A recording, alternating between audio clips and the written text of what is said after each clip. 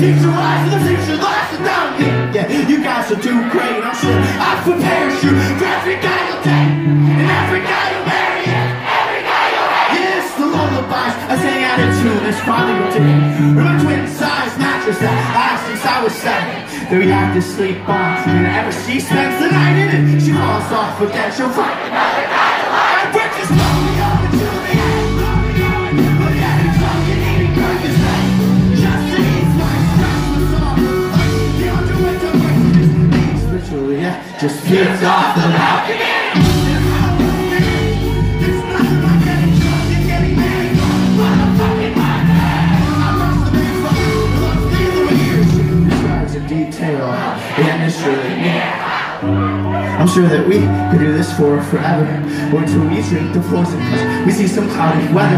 As Rosaline lies in bed, seething wide awake, because burning lust for Juliet only took a day. And if Romeo and Juliet continue to be married, there's half of a chance that their kids would get embarrassed when all the kids at school all talk about their parents. And Romeo Jr. has to say they're not together, and Junior will drink the day when I'm a man, and what I'll do to avoid that 50% chance. When my kids feel the way I feel, they'll probably just stay. Hey dear Shakespeare, you had a happy ending. You had a happy ending, and please, please, deserve a happy ending. And every sting from every teardrop, from every ring and every pawn shot, I'm not missing both my Christmases. A family would be nice. My dreams, my kids are happy. I know that they won't mind one Christmas. Just one Christmas. Just one Christmas. Deserve a happy ending. Conversations from the couch haven't ever felt the same. Since you looked Dad in the eye, you told him that things are about to change. My mom was made from Adam's rib, and the marriage went south.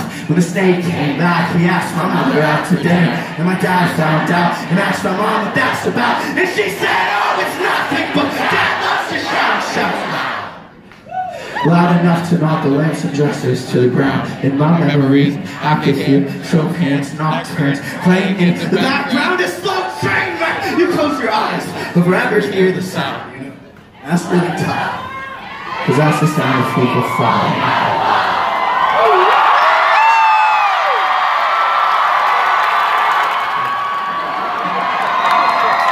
I'm going for fucking Guinness records. Okay. Alright. Here we go. I'm gonna do a poem, yeah. Here we go. Is there any way I can get dramatic lighting, please? Can we get a little bit more dramatic than that, please? A little more dramatic. That's good, thank you very much. Alright, they're very dramatic. Tip these, maybe. I'm not asking so much. Very good, very dramatic, very dramatic, very dramatic. Here we go. My father wakes up every day and goes to a stupid job that he hates. 3%!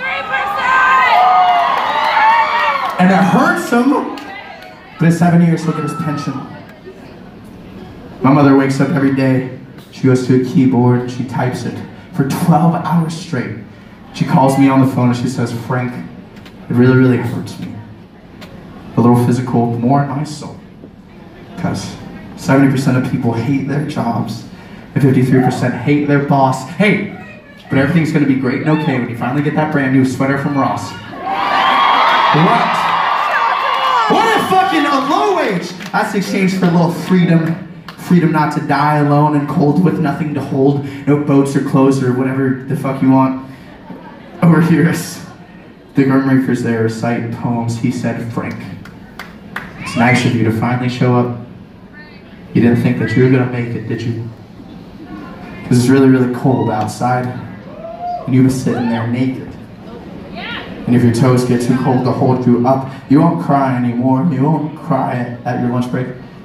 If your toes get too cold to hold you up, you won't cry anymore, you won't cry anymore. But fuck waking up every day going to that stupid fucking job that I hate. Every day. And then waking up in the morning asking, what is this, only for the weekends? No, fuck that. 45 years, give or take, depending on how many beers I've drank, or drugs I've done, or deaths I've faked, or lives I've saved, or lives I've made, and then replaced with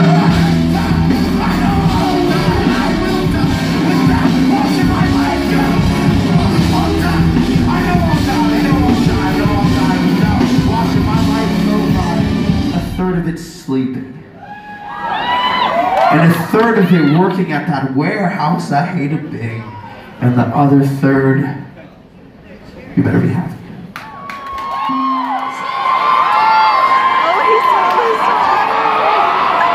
Alright.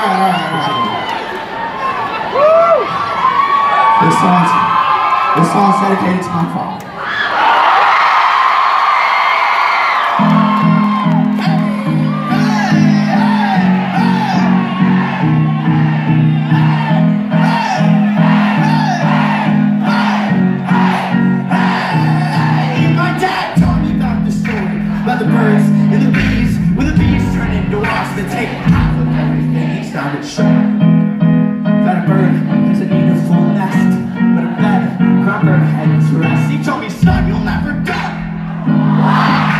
Tradition, basketball is not for us.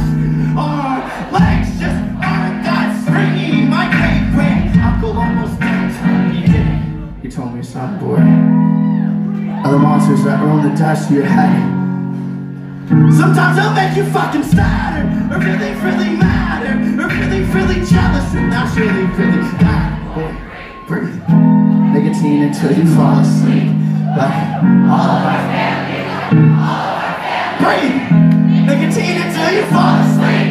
Like all of our family. Like all of our family.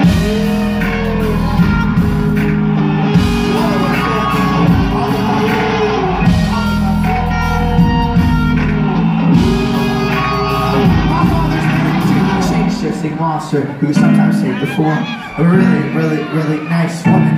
And although it seems very frightening, sometimes a scary monster makes really great vanilla. But he has courage, but sometimes the courage isn't quite the kryptonite. As the monster runs rampant through the house. Sometimes your courage makes you feel strong, but it seems as if the monster eats your muscles all along. Fucking picking out your self-respect, but that is scary. Deep down where breath smells like pride itself, and other men she used to be. And the monster doesn't sleep, just schemes. Demons on the next tasty meal. It gets to eat, it gets to eat, it gets to eat. It gets to eat, it gets to eat, it gets to eat.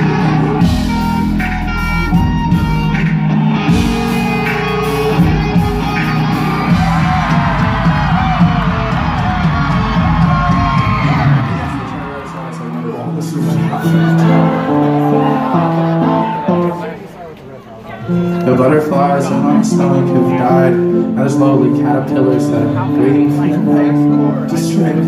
And they've been dying to escape. The pit of my stomach's a really dark fucking place, you know. My new friends are starting to know. My old ones don't talk to me anymore. My ex knows my last one's my last one. Hey, guess why? It's all my stupid fucking actions. I'm gonna be alone forever. I'm gonna be alone forever, but I'm getting used to the thought. Except late at night, you know, we'll make the I'm gonna be alone forever. I'm gonna be alone forever, but I'm getting used to the thought. Except late at night, you know, maybe I'm not. And she went to Columbia when I was in jail. I just wanted another half of when she really wanted Yale. And that is the problem where all of this lies. I'm emotionally unstable. Yes, a crazy fucking guy who will surely be alone forever. I'm gonna be alone forever, but I'm getting used to the thought. And in a couple of years, I think I'll pay to make this stop. I'm gonna be alone forever. I'm gonna be alone forever, but I'm getting used to the thought. But in a couple of years, I think I can pay to make this stop.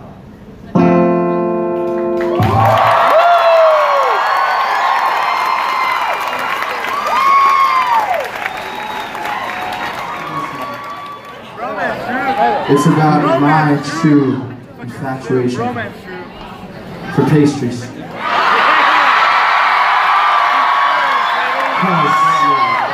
Because if anyone fucking loves pastries, it's fucking me. And never you.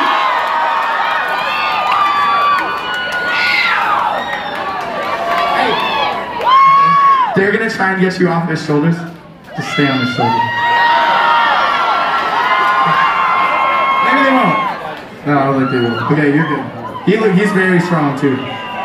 Here we go. Thank you guys for coming to our show tonight.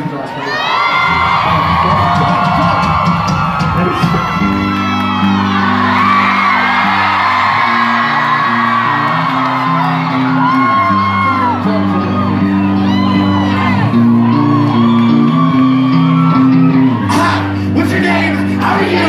How's your life? I'm good, man. Are you loved? So tight. Is it just platonic, strictly just as friends? Will the time that ties you two together till tomorrow's end? If it is, disregard every time I call you pretty. Though it's not sincerely, it's just my imagination drifting. And brush me off like the dirt on Tracy's shoulders, so I fall to the ground, collect myself, and get ready to take over your heart. Or at least your spare time. I got the thought of being with you. Or maybe it's the thought of not being so alone. The second one's way sadder than the first one, but I don't know. I love the thought of being with you. Oh, maybe it's the thought of not being so alone. You know, I really love being loved, but I also really love not crying. Oh, we should get a cup of coffee. And I'll act friendly. And I won't pull any stunts, but I'm a fucking stunt puller from birth. So I don't know what to tell you if I try to confess my love for you. Stop! I love these ones. Just bursting to the slush and the happy, the root of the raspberry, strawberry pumpkin is basically the fucking squash. And you make a snow out of a fucking squash. She lost my mind! Holy shit! What were you talking about? Yeah, your boyfriend leaves you mad the other day? What was he saying? Oh my god, that's crazy. What a crazy thing. Let me see. Here's a rational reply. Are you ready? He was being mean at that time. But I'm sure he's gonna turn out at some point. Being with you, or maybe it's the thought of not being so alone. The second one's way sadder than the first one, but I don't know. I love the thought of being with you.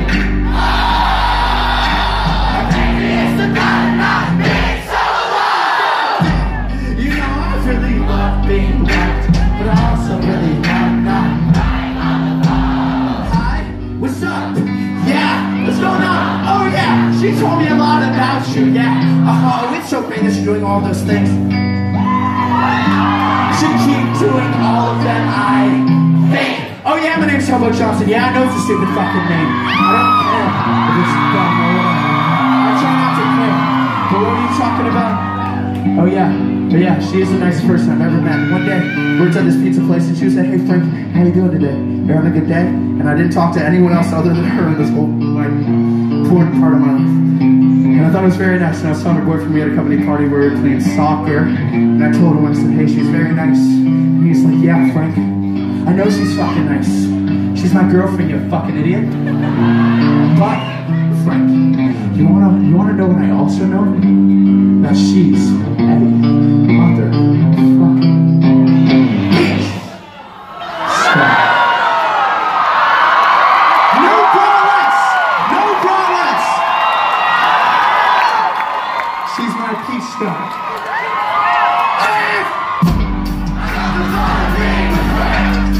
She's really hard that she doesn't get hurt.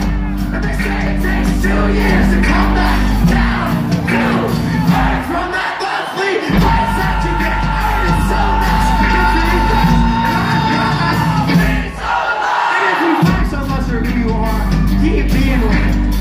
It's very hard to find. And someday you may fuck it up and then be alone forever. Thank you very much. How